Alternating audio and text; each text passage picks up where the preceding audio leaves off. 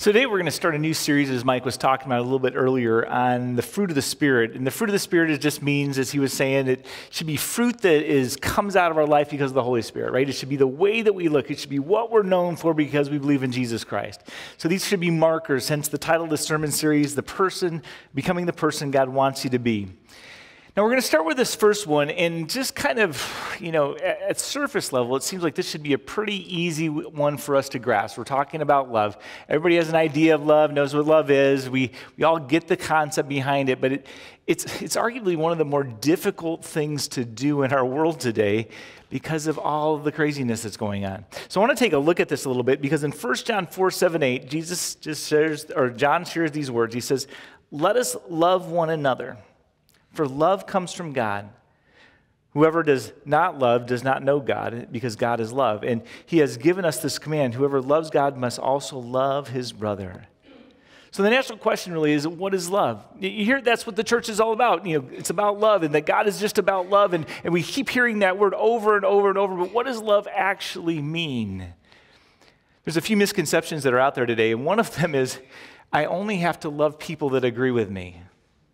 Isn't that kind of a funny thing? And it seems so dumb that I would even say it that way, but that's actually the way we work. In fact, in the first service, we actually read a verse. He goes, what credit to you if you love those that love you? I mean, even sinners do that, but that's kind of the world around us. We love you as long as you agree with me. We love you as long as you don't cause problems with me. You love you as long as you're being obedient. You love me as it's conditional love. As long as you do what I say, as long as you agree with the way I think, I will care for you, I will love you. But the second that you disagree, I give myself permission to cut off the relationship, to hate you, to say horrible things. And you see this in politics, and you see this in the church, and you see this at work, and you see this in your family, and you just see it everywhere. But that's not love. Love isn't, I'm going to give you this phrase, I love you anyway. I love you even though you hurt me. I love you even though you are not doing at all what I asked you to do. I love you even though you're destroying your life right now and you won't let me help. I love you anyway. I love you even though we disagree. I love you. And I want you to think of that in terms of your spouse, in terms of your kids, in terms of your friends. I love you anyway. And I think it's a remarkable thing, because I've seen people throw away 20-year friendships because one of them looked at the other one weird. Looked at him weird. We can't even give permission for one of our friends to have an off day or to say an off thing without just blowing up the whole relationship. Have we got that sensitive? And before you disagree with me at all, think about COVID, when some of your family wanted to wear the mask and some of them didn't. I know family members that walked away from each other over a stupid piece of cloth. It's an interesting world that we live in, and yet God calls us in the midst of this world to love them anyway. Despite their sin, despite their opinions, despite the way they look at the world. It doesn't mean approval. God sent Jesus down to this world because we're sinners and needed a Savior. He loved us enough to come and save us. It wasn't because He approved of everything that we were doing. He loved us anyway. The word love is an interesting word because it's used for so many different things. I love my wife. I love America. I love tacos. I love hot dogs. I love the flag. I love the Detroit Lions, right? I love all those different things. And so you start looking at this, and we're forced to ask again, what does it mean? And ask that because, again, there's a lot of misconceptions out there. Here's another one. Some people think that love is a feeling, right? And that's the romantic love. We hear it in all the songs that we sing. We hear it, we see it in all the movies, but it's not actually true. Scripture tells us the opposite. Psychologists will tell you the opposites. Philosophy from the beginning of time till now will tell you the opposite. Studies done over the last 100 years on this subject will tell you the opposite. And they all come to the same conclusion, that love is not a feeling. And yet we always kind of think of it as an ocean of emotion, as goosebumps on my goosebumps, right? A quiver in my liver. I got to have this feeling, and I'm just a victim to this emotion that I can't handle. Now, it's true that love does cause feelings, but love is in itself not a feeling. Again, let me say that love produces tremendous feelings, and that's a good thing, right? We want that. But the reality is that love is, again, not a feeling. It's actually much more than that. Scripture will actually go on to tell us that love is two things. First of all, love is a matter of choice. Colossians 3:14 says, And over all these, put on love, which binds them together, which means you put it on like a coat. It's something that you choose to do. Love is a commitment to care for somebody that's controllable. I made a commitment to my wife, and I keep committing to care for her as long as we're married and life continues to go on. There's times that my wife and I are in the same room and we're arguing, and we do not like each other very much at that moment, but we love each other. It's a commitment to love each other past the disagreements. It's a commitment to love each other past the things that we do to hurt each other. It's a commitment to keep on loving, and it's controllable, and it's something we continue to choose to do every day. Something you put on like a coat. It's the way that you love your kids. It's the way that you love your friends, all those different things. It's controllable who you will love and who you will choose not to love. But also love is a matter of conduct. It's an action. It's something that you do. It's more than just feelings. It's more than just words. In 1 John 3:18, it says, let us not love with words or tongue, but with actions and truth. In other words, love is something that we do. You see that in 1 Corinthians 13, right? It gives a whole list of things of what love is, and all of them are action verbs. It's a behavior. It's not just talk. It's like the fiancé that says to his fiancée, he says, I die for you, my love. She says, I don't know. You keep saying it, but you don't do it, you know?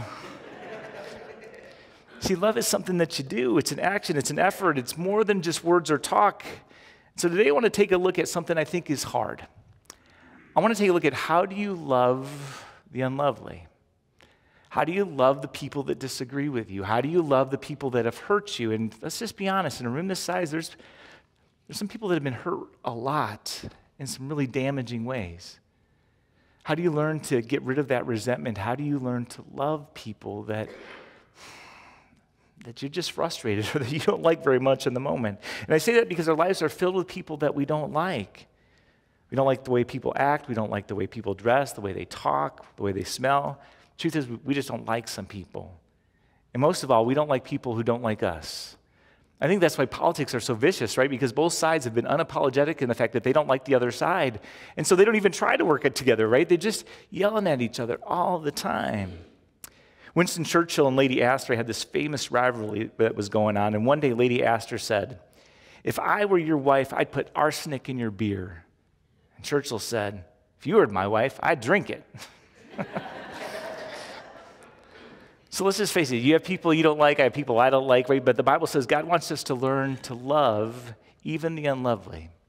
It's a crazy world where if you disagree with me, all of a sudden we can't be friends. Where if you disagree with me, all of a sudden I can say the most horrible things about you and give myself permission to do those things. It's crazy and it doesn't make sense, but that's the world that we got right now.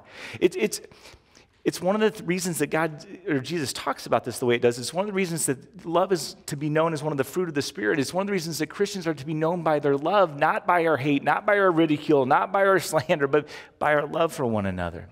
So how do you do this? I'm going to give you 5 things that Scripture talks about. We'll call them steps, but they're just 5 things that God calls us to do to get ourselves and our hearts in that position where we can love people that are frustrating us at the moment. So let's start with the first one. One of the first things is we need to experience God's love for ourselves. And I know you're hearing that and you're thinking, Pastor, I'm already in church. I already know God's love. I already get it. That's why I'm here today. So let me explain. Because I think to begin this discussion, we probably need to understand that we ourselves are part of that unlovely crowd, that we're sinful. And I know you're confused right now because I keep telling you how amazing you are in this service, right? You're the most perfect in all this congregation. But the reality is that we're part of that unlovely, that sinful group, even you guys. Because we know that God hates sin, and yet what do? We still do it. So let's add to those first 2, that unlovely and that sinful part, let's add the fact that we're a little bit arrogant, that we keep on doing things that we know God hates. Also, we know how God grieves over the hurt that we've caused ourselves and other people and Him, and all the way throughout our lives. Let's just be honest, probably even earlier today. So maybe we need to add a little bit of the next word is rebellious. That we keep on doing it even though we know it causes pain, that we keep on doing it even though we know it causes hurt, that we hear God's command, but we keep on doing just the opposite. And somehow, even though we know the sin, we continue to rebel and deny and betray and hurt Him by the continual sin in our lives, that we are the unlovely. But one of the cool things we learn at Easter, right, is that we have a God who, in spite of knowing exactly who we are, That's the thing I love about God. He doesn't pretend that what we're doing is right. He doesn't change the way he's viewing stuff and pretend it's right. He doesn't pretend he doesn't know what's going on. He knows exactly what's going on. He comes in with eyes wide open. He knows exactly what you did, exactly what you said, exactly where you've been, exactly what you're struggling with, exactly what your fears are. And he came and he pursued you and he loves you. It's why he sent us Jesus. And now because of that Jesus, because of what he did for us by dying on the cross and by rising again, he is now confirmed for all time and all eternity this amazing forgiveness and grace and love as a gift for anybody who would believe in him. See, he came knowing that we were broken, knowing that we were messed up, knowing that we needed somebody to help make sense of our life, knowing that we needed a Savior, knowing that we needed to be forgiven, knowing that we needed a second chance. And he came and he pursued us and he died on the cross so that we could have all that. So this process begins of loving somebody else who doesn't really deserve it. The process begins with understanding first that that's exactly what Jesus did for us. That he came for a bunch of people who clearly didn't and still don't today deserve any of it. Why did he do this? Because he loves you guys. Because he created you to spend eternity with him. Because he saw you were going the wrong way. Because he saw that you weren't going to make it without him. And so he sent Jesus so that you could be forgiven, reconciled, and spend your eternity with him forever in heaven. Truth is, this is the beginning point for learning to love the unlovely. To begin to understand that this is the kind of love that Jesus has for you, that has pursued you with. In Ephesians 3:17 and 18, Paul prays for this very thing. He says, I pray that Christ will be more and more at home in your heart, living within you as you trust him. May your roots go deep into the soil of God's marvelous love, and may you be able to feel and understand how long and wide and deep and high his love for you really is, and experience his love for yourself. In other words, he wants you more than just to know it, right? He wants you to experience it, to feel it. Have any of you been blown away at a time in your life where God just said those words, you're forgiven? I mean, just think of, you just did the most horrific thing. Maybe you guys, but you can remember, right? I mean, me too. Stuff that you've done is so horrible. And you're embarrassed. And you're sure that God's just going to hammer you. And God says, I forgive you. And he gives you that fresh start, and he gives you the strength to keep on going. And all of a sudden, you're experiencing it in a different way. Or all of a sudden, you realize that you still matter because God's word speaks to you in that moment saying, I still care about you, even in the midst of this mess. He wants you to feel it, right? To experience it in your heart. That's why he came. That's why he died the way he did, so that you could experience firsthand how long and wide and deep and high his love for you really is. But then he goes beyond that. And he says, okay, this is the hard part. He goes, I need you to learn to forgive those people that have hurt you. You got to let go for your sake, for their sake. To put this in context, I want you to think of, I don't know, the worst thing somebody's done to you. And then I want you to think of Lent, and as we went through that whole process before Easter and all the stuff that Jesus went through on the way to the cross, right? And I want you to think of the fact that they had beaten him up into a pulp. They had crammed that thorn on his head, that they had pierced or strung him up on the cross and all those different things. They're still mocking them. They're still ridiculing them. And Jesus says these words, Father, forgive them. They know not what they're doing. Can you hear that in the midst of that? I'm going to get that phone pretty soon. There you go. But can you hear that in the midst of that? Right? They're in the midst of hurting him. They're in the midst of mocking him. They're in the midst of ridiculing him. He's suffering in pain on the cross. And he says, Father, forgive them. They know not what they're doing.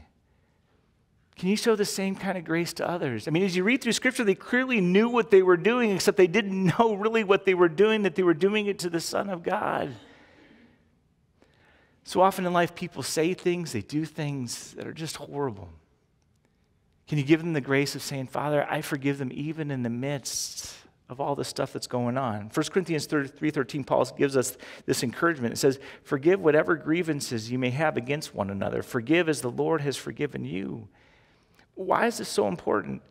Because it's impossible, God says, for you to love one person and hate somebody else at the same time. You can't say, I love the Lord and hate somebody else at the same time, it says in Scripture. In other words, I can't fully love my kids if at the same time I'm still resenting my parents. And I cannot fully love my spouse if at the same time I'm resenting my former girlfriend, right? I cannot love somebody and be resentful of somebody at the same time. Why? Because Scripture says a bitter heart is a divided heart. I want you to look around at our culture, at a culture that says, just love. God is just love people. And they love you as long as you agree with them or go along with them. But what happens when you don't? In an instant, they give themselves permission, right or left, to spew all this hatred at you. It's conditional love. It's a divided heart. It's not true love. Somebody says, why can't I love my husband? And the answer is because you're still holding on to the past. Why can't I love my wife? Because you're still reacting to the past. In other words, Jesus is saying we've got to let it go because, again, a divided heart is a resentful heart. You can't love somebody fully if you're still holding on, if you're still reacting to somebody in the past. Jesus, as he was dying, shows us an example of what it is to let it all go. As he's dying on the cross, right, he says, Father, forgive them, so that he could fully love us. Jesus says, love others as I have loved you. The value of forgiveness is, first of all, is it frees our heart, doesn't it? We don't have to cycle through that pain anymore. We don't have to cycle through that hurt anymore. One of the gifts of forgiveness is all about us. It just frees us from that past. But it's also the key to reconciling relationships that we say matter to us. It's forgiving that offhand comment. It's forgiving that lie. It's forgiving that hurt. It's forgiving that pain and trying to reconcile that relationship that was once valuable. Here's another thing you do. You think loving thoughts. Philippians 2, verses 4 and 5, it says, don't just think about your own affairs, but be interested in others too, and in what they're doing. Your attitude should be the same kind that was shown to us by Jesus Christ. So I want you to think about that. How in the world do you have loving thoughts toward an unloving person? And the answer is by focusing on their hurts and their problems and their needs. You say, well, what are their hurts and their problems and their needs? And ask them. Ask them what's going on. This is where you get your eyes off yourself and on the other person, where you actually ask yourself, where are they hurting? Because the more you understand them, the more you'll get a context for why they're behaving and acting the way that they are. Because when somebody's hurting you, right, it's because they're hurting inside. And it becomes much easier for you to love them when you can look beyond your hurt and see the hurt that's going inside them. It helps you move from resentment to pity. It helps you be more sympathetic. Jesus says, come unto me, all you are weary and in need of rest, and I'll give you peace. I shared this story Wednesday night at the men's group, but I'll share it again, and some of you guys have already heard this, but it has application. So I was a young pastor, right, and we were in Texas, and it was one of the pastors' conferences, and one of the things we did at pastor conferences is we have these table discussions, and the prompt for the day was, how do you forgive the unforgivable? How do you love the unlovable? And when the district president just happened to be at the table of all of us young guys, and so we were all intimidated. None of us wanted to go first. And so he kind of broke the ice, and he went first for us. And he said this. He says, a year ago, my daughter was raped. And I hated that kid. I hated him with everything that was in me. I wanted hurt to come to him. I wanted pain to come to him. You just don't understand what it does to you when something like that happens to your young kid. It's just wrong. I hated him for the hurt that he caused my daughter. I hated him for the irreparable harm that he had did to her, both psychological and physical. I just hated him. He goes, I know I'm a district president and pastor, right? I was doing the wrong thing. But it was consuming me, and I was getting swallowed up by it. One of my buddies said, he said, I got to start praying for him, and the feelings will come. It seemed like such a hollow thing to say, but I knew he was right. So he said, I began praying that God would get a hold of him, that God would become real to him, that God would kind of turn him around and save him and heal his heart. I mean, I knew the kid had been through some hard things growing up. There's a lot of pain in his life, that God would heal that stuff. And he goes, to be honest, it was just words at the beginning. I mean, that's all I could do was just to get out those words and pray some kind of blessing on this kid. And I continued for a long time until one day, I don't know, about 6 months in, all of a sudden I realized they weren't words anymore. I was actually really grieved about kind of the growing up of this kid, how much pain and abuse that he had to endure. I was grieved over his present situation and all the obstacles and hardships that he had, and didn't excuse anything that he did, but man, My heart started going out to him. And so as I was praying that he would heal his heart, right? That he would turn him around. And it wasn't now to punish him. It was just to save him, to show him Jesus, to give him a different life. It was just to help him. And all of a sudden, as I realized I was doing that, I realized my heart was free. It wasn't in bondage anymore to what happened. It was free just to care about this kid as he was. That's where I realized I moved from resentment to pity. That's where I realized I could finally just love this kid for who he was. Thing is, you don't get there unless you change the way you're thinking, unless you change your understanding of what's going on. We can have a big congregational conversation about changing the name or whatever, right? But sometimes we don't understand where other people are coming from. We don't understand maybe the fear that's behind some of the decisions or the experience in the past that maybe led them to be a little wary or the kids that they want to be saved, maybe their own because maybe they'll be more open. We don't get the why so often. We just get the end result. And we stop caring and we stop seeing the other person. And God says, you got to move past that. Because those that deserve your love the most, man, are those that need, or the least, are those that deserve it the least, are those that often need it the most. They need massive doses of your love to heal their emotions and to restore those relationships. And because of that, one of my prayers for this church is that this would be a place where people receive massive doses of love, especially when they're hurting. And I share that because I think most of the time we're way more interested in being loved than actually giving love. But the way we work is our thoughts determine the way we feel, and the way we feel determines the way we act. And so if we're being unloving, it's because we're feeling unloving. If we're feeling unloving, it's because we're thinking unloving thoughts. Truth is, you just can't force a feeling. I wish you could. And so you have to start with the way you think. You have to change the way you think, and it will automatically change the way that you feel. But you can't force feelings. It doesn't ever work. You have to see it from their perspective. You have to know what's going on, and it helps you become sympathetic to their needs. And if you do that, Jesus says, the feelings I promise you will come, and you'll begin to change. Then he goes on, he gives us another hard thing, and he says, I must begin acting in loving ways, even when they're a jerk, right? Even when we don't want to. For God so loved our sinful world that he gave his one and only son to die for it. And it's an amazing love to me, right? That God would have sent Jesus for people who clearly didn't love him or care about what he was doing. Likewise, Jesus says to us, even though I don't feel it, I'm supposed to act in a loving way, that's modeling Christ in me. Someone asked me, isn't that being hypocritical, right? To be loving towards somebody I'm not loving toward. And I said, no. It's not hypocritical at all. Rather, it's loving in advance. It's loving through faith. And loving by faith is one of the most powerful entities in this whole world. It's what Jesus did for us. So the most important thing I'll say to you today is it's easier to act my way into a feeling than to feel my way into an action. Because even though I didn't feel like it, I act loving and the feelings come.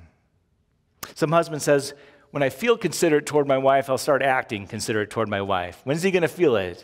Never. The wife says, when I feel romantic toward my husband, I'll start acting romantic toward my husband. Truth is, it's probably not going to happen, ladies. You act your way into a feeling. You don't feel your way.